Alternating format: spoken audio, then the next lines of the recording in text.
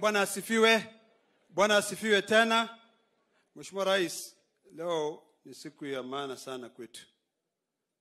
Kiongozi ambaye umemchagua ni ndugu yangu Ololtua. Ukiangalia hapa amekalisha hii watu wote. Hiyo ni hekima na baraka sana kwa Mungu. Mimi nataka kushukuru mwenyewe kwa kumkumbuka na kukumbuka wa Maasai, hasa Ruasingishu. Ololtua ni mtu ambaye amesimama imara. Na hiyo doke tumemweka, mimi ndamkimbisha sana hapo kwa sababu hiyo ndio jamii yetu inategemea. Katika issue ya tourism.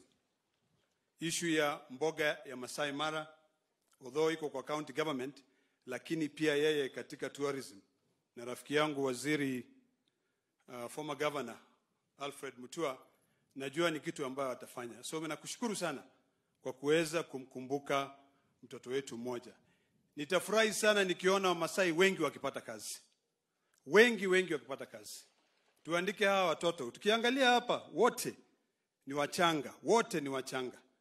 Na mimi husema sisi tutakuja na tutaondoka. Serikali itakuja na itaondoka. Ile kitu itabaki ni ardhi na jamii. Nataka wakati hizi serikali zote zimeenda na sisi tumetoka, pia hao vijana ambaye ndio wengi wapate pia kusimama kidete na wapate kazi. Mengi yamezungumziwa hapa. Na akangasa shugugia na shesapo kuleng bishop. Wale konchela. Nazungumza Kimasai alafu nizungumze Kiswahili kidogo. 2 minutes. Asha mwemaka. Nikimalizia, Your Excellency. Hapa mimi nimesikia watu wakizungumza vitu mingi sana. Na vita yote inaangalia national government. National government. I want to plead with you. Support these independent institutions. Independent institutions. ESCC, NIS. Wafuate hii magovernors ambaye wamekuwa line their own pockets. Governor kiingia anakuwa billionaire. Before what was he? Just a pauper.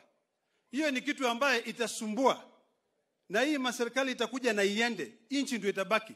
Hii vita yote, shida yote tunaambiwa national government solve. National government fanya. County government can do it. With proper management of resources. Saizi ukiangalia pending bills, iko karibu ya county government peke yake.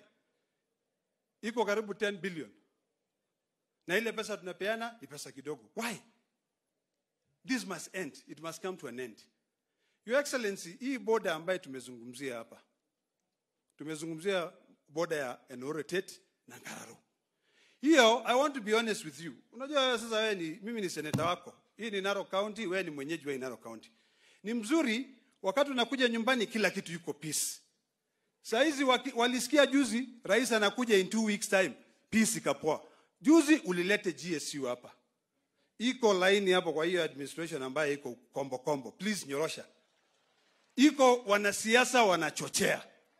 Na lazima tuseme ukweli. Hao wanasiasa lazima wakumbuke ya kwamba wakati wao umeenda, na pia wale ambaye bado wako wawache wa Maasai, wa Kisii, wa Kalenjin na wale ambaye wako hapa waishi kwa amani bila vita. Ya mwisho.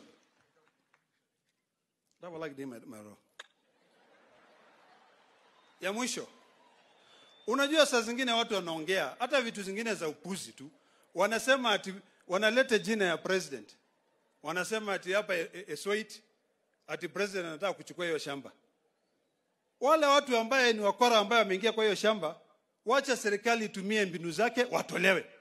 Lakini maneno ambayo watu wanaeko, mpaka kijana mmoja juzi alikufa kwa sababu ya pressure. Kwa sababu ya ardhi ambayo tutabaki. Mheshimiwa Rais ambia watu, wewe hutaki ukora kama hiyo. Ile kitu wewe unataka ni ukweli, tuweze kupeleka hii inji mbele. Ashume neja. Ago legislation ya mbele sadiori ngab bomas.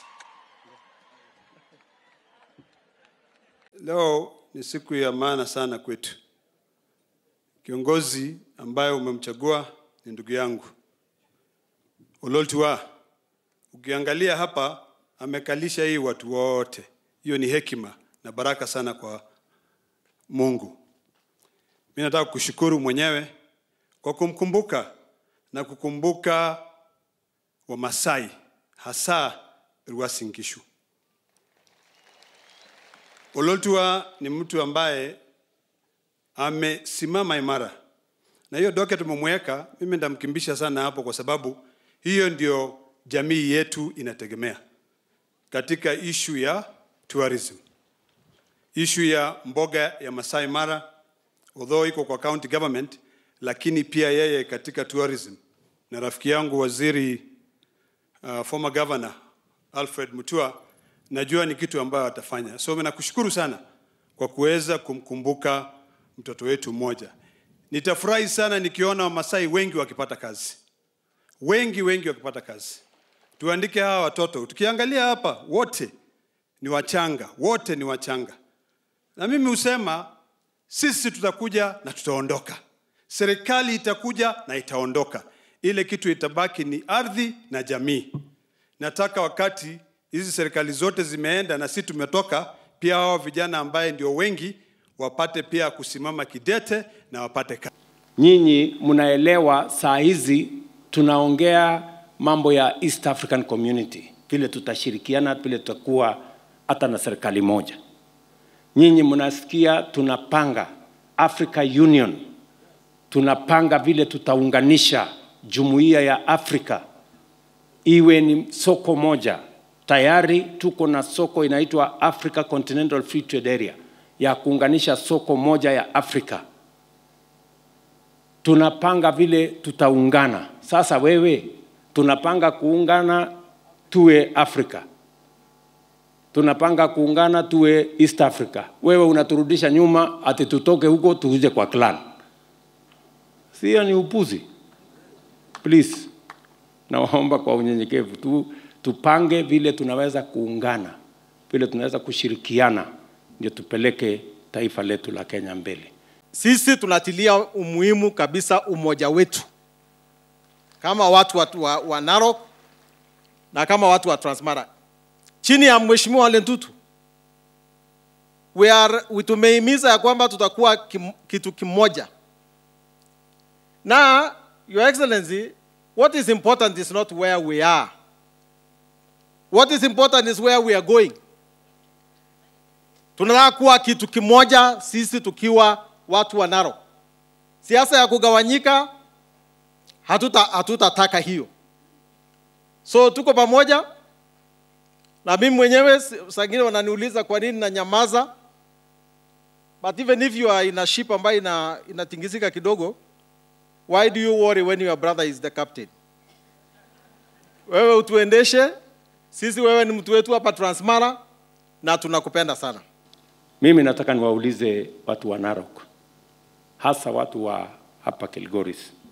Nataka niwaombe na Narok mzima tuishi kama ndugu, kama watu moja.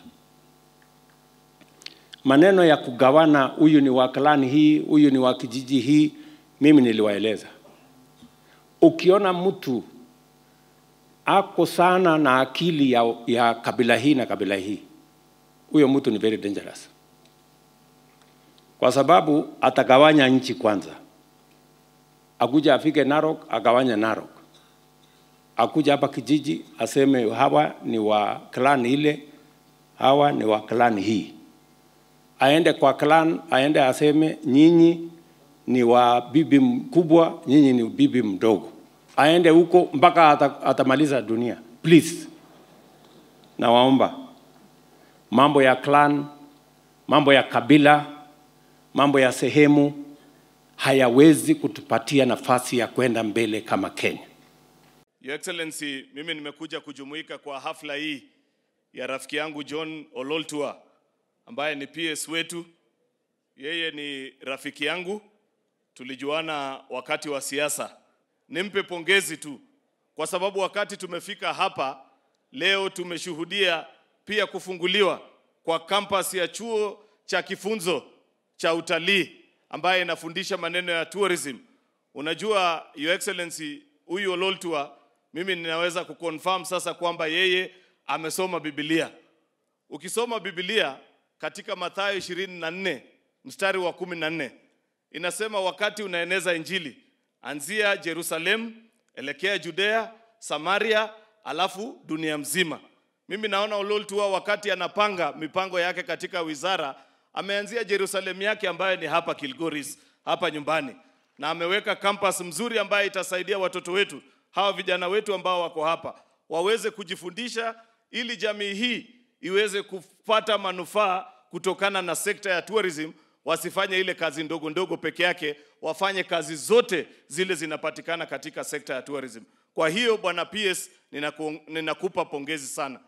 Kitabu cha Ecclesiastes Mhubiri 3 mlango wa 1 mpaka 8 unasema kwamba kwa kila jambo kuna majira yake na wakati wa kila kusudi chini ya mbingu.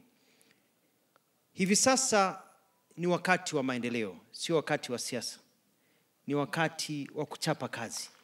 Ni wakati wa kuonyesha wananchi walitupigia nini kura, ni kwa sababu gani kile tulisema tunawaahidi tufanye kazi. Na mimi nafurahi sana nikifanya kazi kwa serikali ya William Ruto kwa sababu yeye ni mchapakazi. Anapenda tuchape kazi na tuendeleze. Mchungaji hapa amesema kwamba tunataka haki. Lakini hakuna haki ukiwa na umaskini.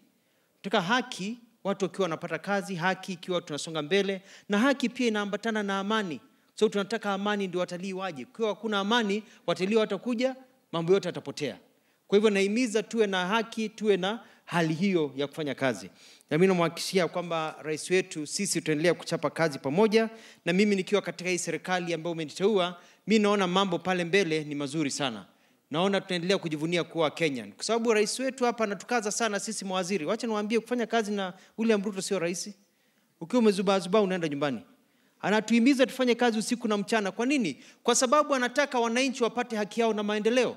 Na hataki maendeleo kungojea. Yeye anataka maendeleo kama ile yangu ya chap. Wananchi wapate maendeleo kwa upesi ndio tuweze kusonga mbele.